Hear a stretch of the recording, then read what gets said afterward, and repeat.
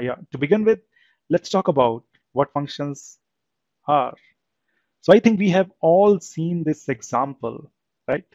What I'm doing here is I have a keyword here. The name is def, D-E-F. The meaning is definition or define. I'm defining a function here. Function means purpose, right? Anything or any human being, if there is a purpose, we call that this guy has some function. For example, we have taken the example of bridge. The bridge purpose is to connect two cities over maybe the river, and that is its purpose or the function.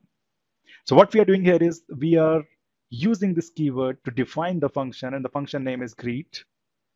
And how to define the function? What is the syntax of the function? You all know. If you write greet with the parenthesis and then this colon here, we have just defined a function. And whatever you have written inside this indentation block, or basically from here to here, this is the block of the function. It is as simple as that. So this is actually the definition of the function, but it does not have any meaning unless somebody use that function.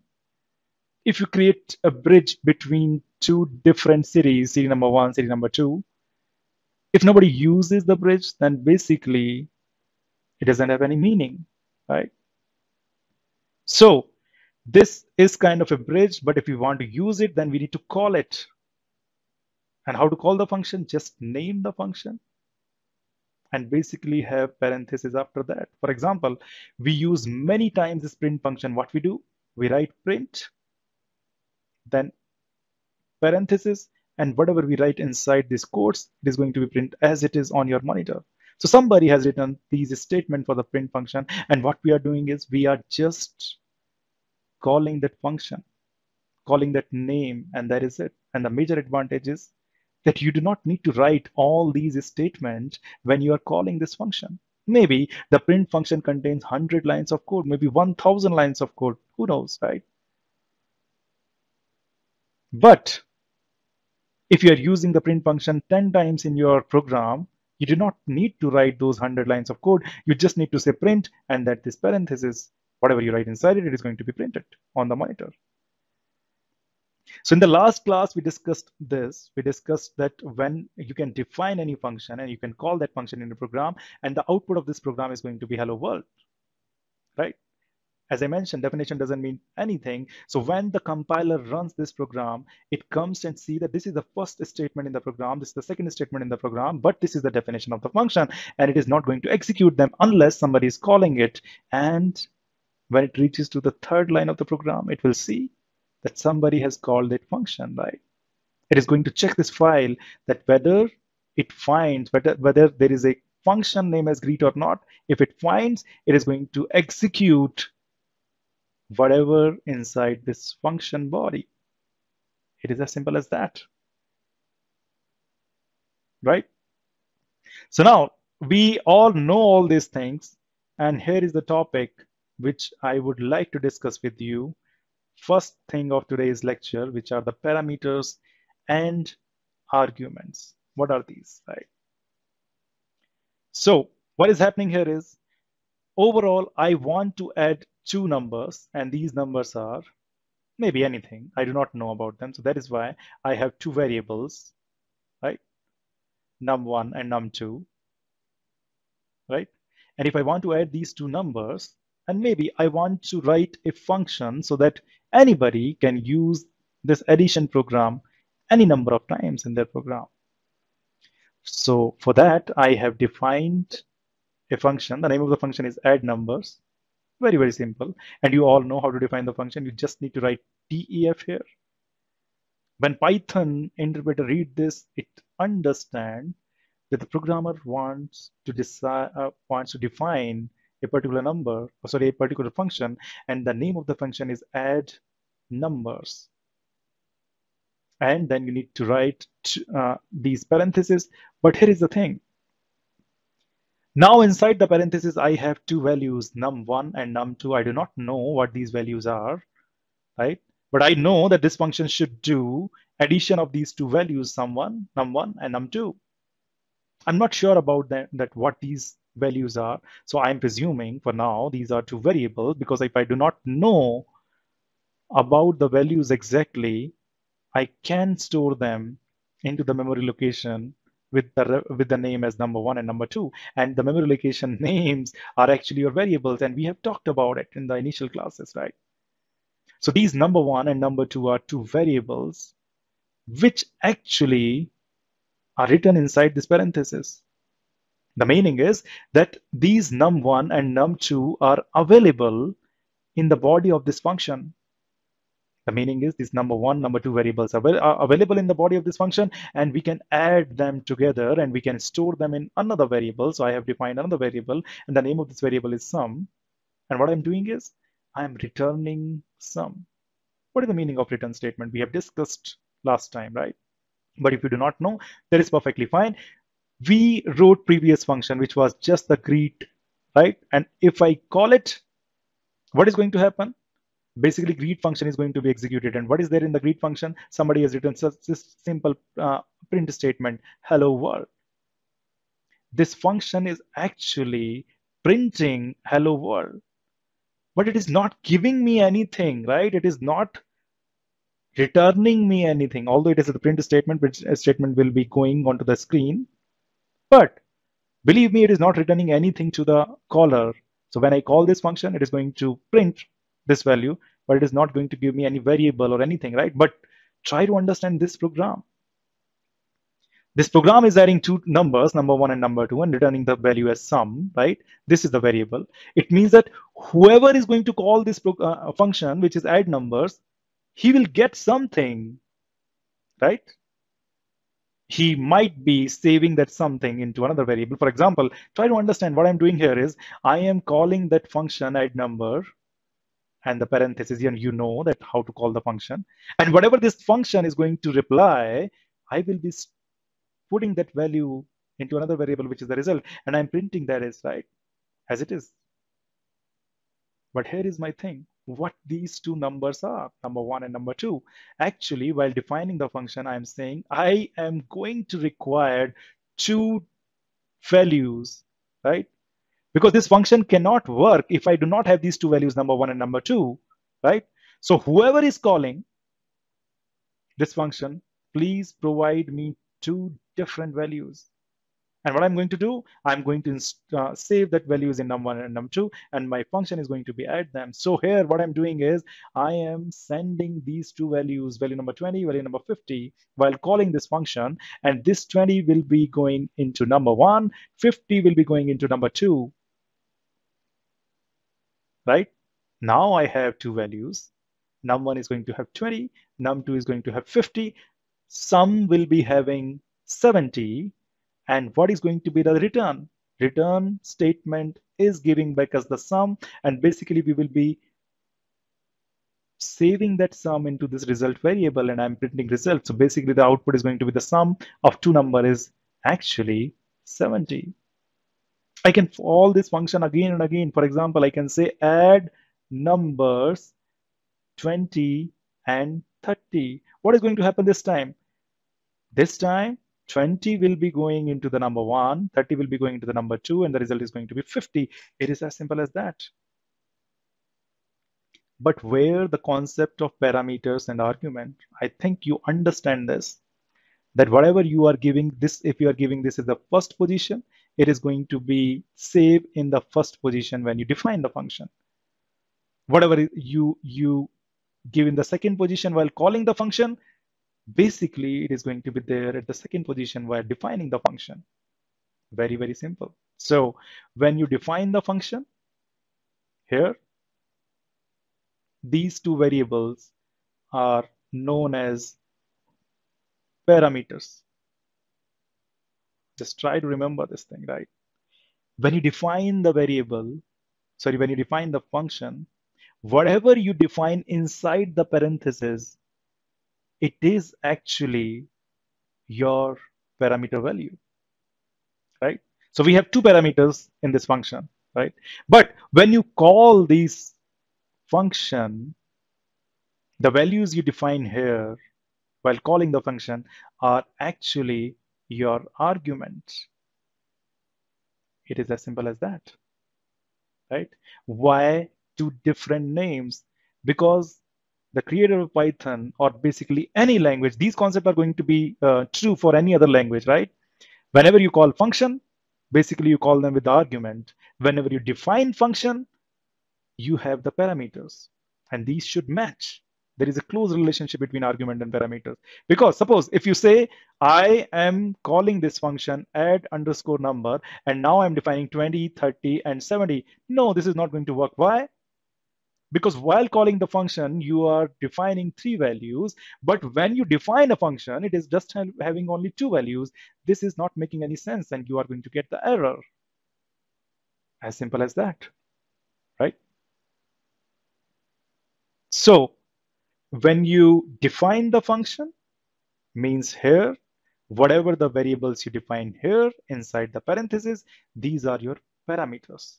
When you call this function, whatever the variable, whatever the point or the values or variables you define inside this, these are going to be your arguments. As simple as that, right? Now, maybe what we can do is we can see the parameters and argument in another example. Okay, here you go. So this program is, as usual, more closer to network engineers, and the reason is we are talking about routers, switches, and servers here, right? So what is happening here, guys? I have a function definition, which is this one, device underscore info. You all know how to define a function. You just need to write def. Def is a keyword which Python understand, and then info, right?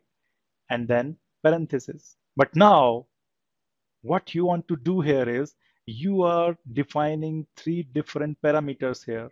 Maybe this is your parameter number one, this is your parameter number two, parameter number three.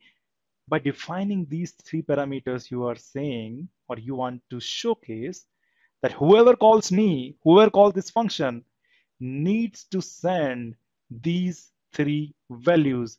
If he or she doesn't send these three values, then I'm not going to work, because these are my requirements, these are my parameters, right?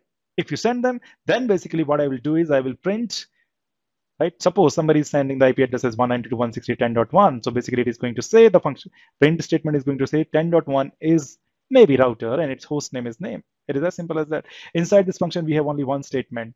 This is going to be executed when you call this function from anywhere. And how you are going to call this function, just see the beauty of the program. We have a list here. You all know the list. And inside the list, we have three different elements. Element number one, element number two, element number three. Believe me, guys, these are the element number. These are not the index. Index could be 0, 1, 2, you all know. But the important point is that in this list, every element is a list again. So this is the example of nested list, which we talked about in the last class, right? So inside this list, we have first element, which is having three different values: IP address, type of the device, and basically the host name. This is what we are storing. Again second, again third, and now what we are talking here is we are having a for loop here. You all understand the difference between while and for understand how many times it wants to learn, and where it's going to get this information by checking this my list, how many elements are there in the list, right? Using this in keyword. So for loop is going to say that it needs to run 3 times. Why? Because this list is having 3 different items, right? And we have talked about list unpacking in the last class, right? You can use as many variables as you want here. If these variables matches here, if 3 values are here, 3 values are here, then basically this IP address is going to have 192.168.10.1 in the first iteration, dep type router, and host name as BGL core 1 hyphen router, right? So when this for loop execute for the first time, it is going to have IP address as 10.1, device type as router, and the host name as BGL, whatever it is, right? When this loop is going to run second time, you all understand that the IP address is going to be 21.1, this is switch, and this is Delhi. third, you all understand, right? This loop is going to be third time. But what this loop is doing, this loop is actually calling my function, right? How to call the function? You just need to write the function and you just need to write the parenthesis. But here is one specific condition. If you want to call this function needs 3 different values. Why? Because when you defined it, you define 3 parameters also. Parameter number 1, which is IP, 2, which is type, 3, which is name, which is exactly right here, right? So when this for loop is executing first time, you all know IP address is going to contain 10.1, dev type is router, and the third thing is BGL core. These 3 values are going to be here, IP, dev type, and host name, right? And this function gets whatever it needed if you have called it correctly, because you are sending the 3 arguments. So basically here we have argument number 1, argument number 2, argument number 3. Relationship is there between parameters and argument, right? The numbers should match. If you have 3 parameters, while calling the function, you should define 3 arguments, right? So you are going to print here, and the output is going to be 192.168.10.1 is a router, and its host name is BGL-core1-router. In the second iteration of this loop, or the second cycle of this loop, you are going to get the value 20.1 here, then switch here, Delhi here. You're going to print this line. It is absolutely very, very simple and easy too. I think with this, you have the knowledge of what parameters are and what is the meaning of arguments. These are just the term, but I believe you understand it. And this is what we are going to see here in this program, right? So what I'm going to do, I am just making this first thing first as a comment, and because I want to run this program, right? So program is really, really simple. You all know that, right?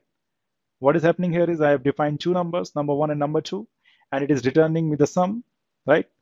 If a program does not return anything, we call it as a void program. Void means empty. It is not giving me anything. But if a program is returning me something, which I can store somewhere, it is actually a fruitful function, although this is not the official term, but some people call it as a fruitful. Why?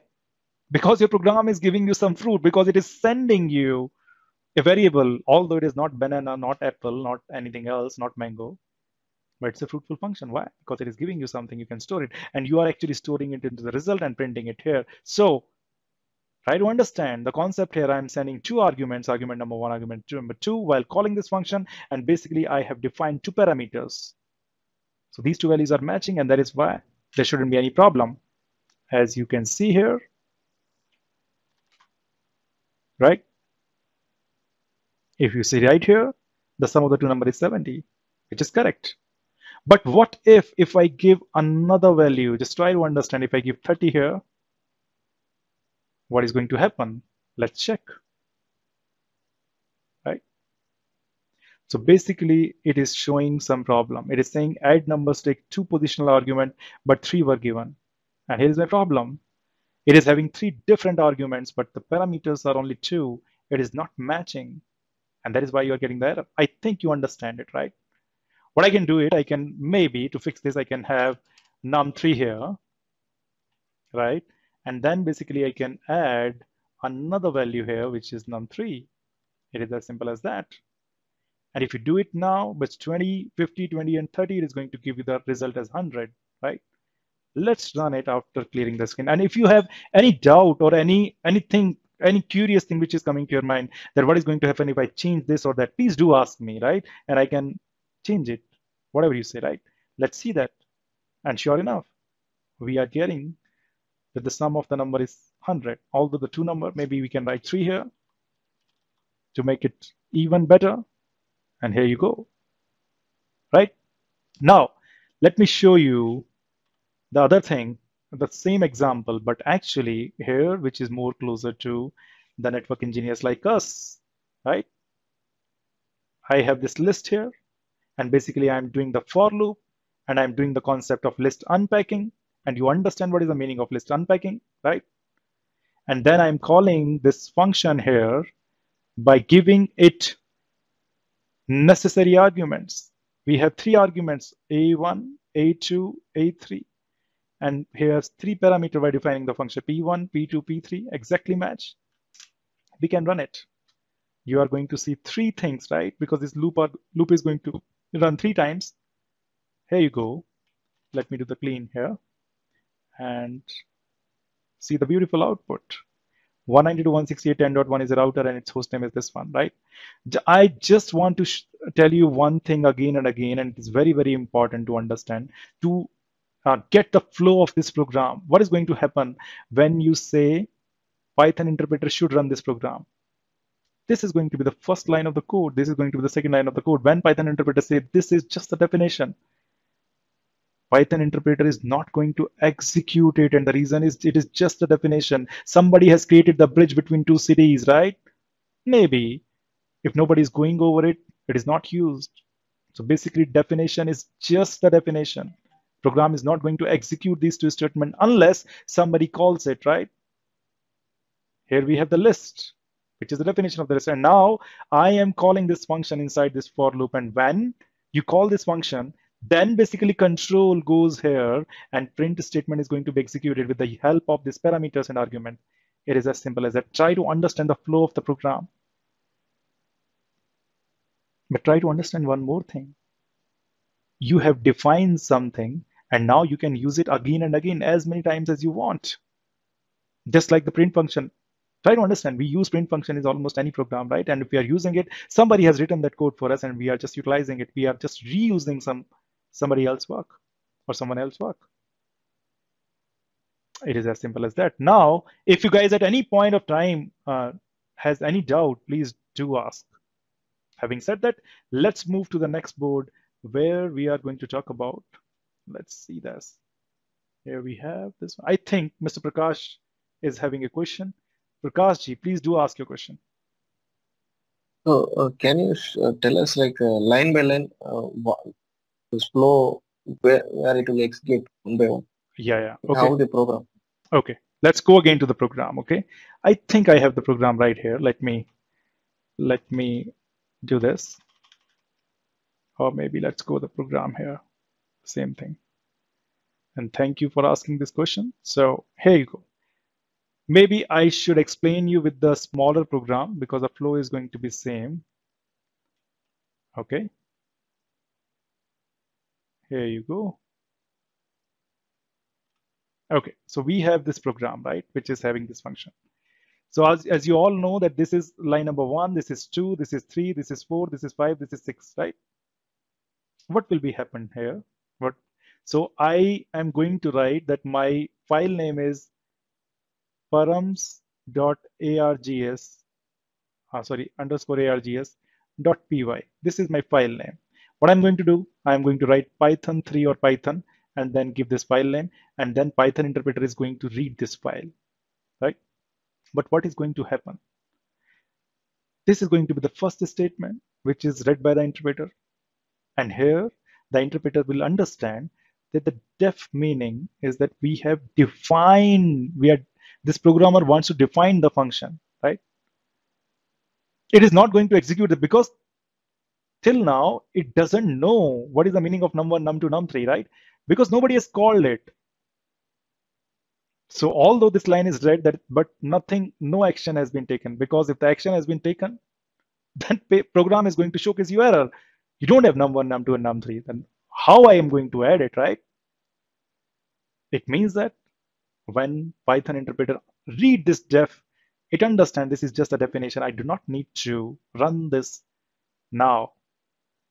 Right? The second code is of course part of the function. The third line is also part of the function, and that is why it is going to skip it. It is not going to do anything. But here is the thing, which is very, very important. In this line, Python interpreter understands, and now somebody is calling the function with these arguments, A1, A2, and A3, and he or she wants to store the result, whatever I am getting from the function into the result. This statement is the first thing which is going to be executed, right? Now Python interpreter is going to say, okay, I have this function somewhere defined here. Now, because this guy has asked for this function or call that function, I am going to take these parameters A1, A2, A3. I will be assigning them with the number 1, num2, and num3, and then basically I'm going to sum it. And then I will be returning the sum to whoever is calling me. And this sum is going to be stored in the result because I am saying that whatever add number 20, 50, 30 is returning, which is returning as a sum, is going to be installed in the result, and I'm printing the result. This is the second statement which is going to be executed. Are you with me, Mr. Prashant or Mr. Prakash? Yes. Yeah. Yeah. Got it. Perfect. Mr. Ramu, please do ask your question. What's your question? Yeah, actually, where we find these predefined things. Which predefined things? Predefined functions. Like don't worry. We like... will be talking about modules and so many things in upcoming classes. But try to understand whatever we are. Do not worry about it. Okay. I will be talking about it. So one thing, that result, whatever you mentioned, right? What we have to call it, that's a function or a no. Result is basically your variable, just like a normal variable, right? But try to understand, when we call this function, this is giving me something, right? This is giving me something back. This is a fruitful function. What this function is giving me? It is giving me sum. And what this sum is again a variable, right? So when I call this function using this statement, what is going to happen? I will be, because I am calling it, so basically it is going to give me this sum as a result, right? And this I am actually copying it into this result value, right? And I'm printing this result because, as I mentioned previously also, that whatever the variable we define inside the function, it is not available to the main program.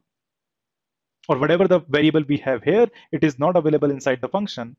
Whatever the variable we have, these variables have the local scope. Local scope means if it is inside the function, nobody else have understand the meaning of them, right? So I cannot just say print sum. If you call it print sum here, it is going to give you error.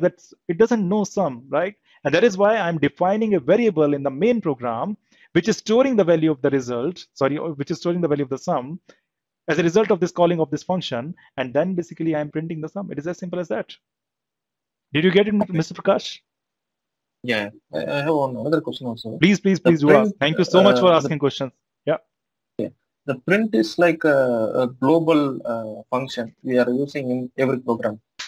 So these are all predefined ones, and whatever we creating is local to that program. You are right. Can it be called by another program? Yes, and I will exactly showcase you how we are going to do this, because when we write a big programs, right, we want to use our code, right?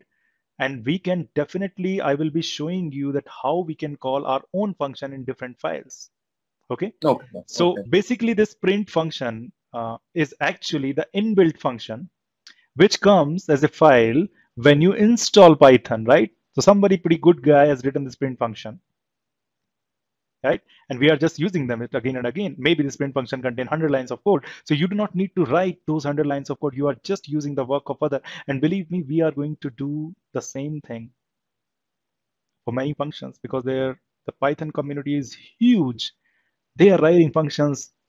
There are many functions which are coming into the market daily, right? We just need to understand that our domain is networking. Whatever is in the networking, we need to use it. That's it.